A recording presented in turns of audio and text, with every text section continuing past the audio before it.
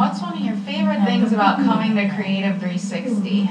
The people here, they're very friendly, and it's a very cheerful atmosphere, and there's a lot of fun, different classes to do.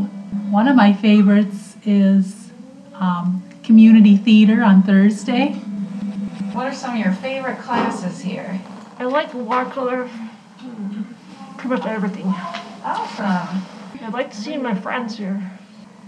And what does Artshop mean to you? Friends, and make everyone smile. And for me, personally, it's the best place ever been.